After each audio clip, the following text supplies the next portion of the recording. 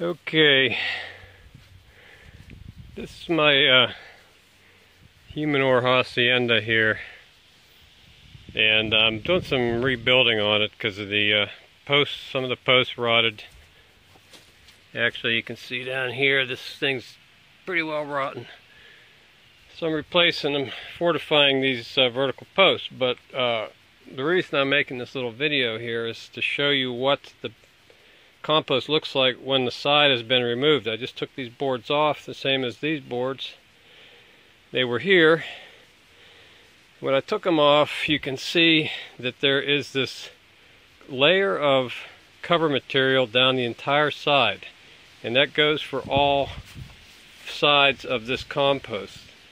The technique that I teach when you put compost, new organic material in there, I keep a wire on it, take that off, take the thermometers out, pull this cover material, this happens to be straw,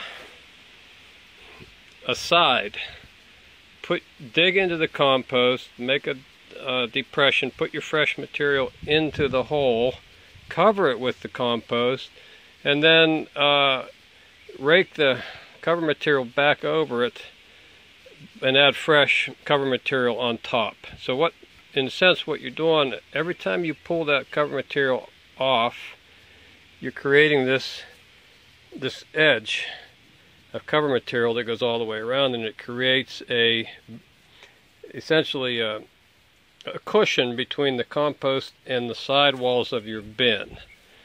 So people are always emailing me and asking me, what about blocks, what about steel, what about this, what about these other materials that I make the bin out of? Well, if you use this technique, it doesn't matter what your materials are, because your compost doesn't really come up against the side of the bin. It comes up against your cushion of cover material. So that's basically it in a nutshell. This bin is actually full. Doesn't look it, it's got a lot of space in it, but right now this is a year when I've been living alone, and so I'm not making as much compost. And I'm getting ready to switch to the other side. This side is empty, and I'm going to start filling this side as soon as I get done with my reconstruction here.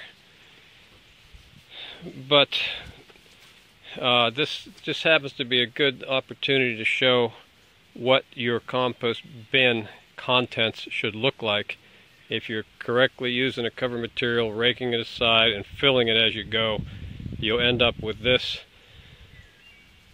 material, cover material around the edge, that not only prevents anything from coming out of the bin and prevents the compost from coming in contact with the bin, but it also creates an insulating cushion for cold temperatures.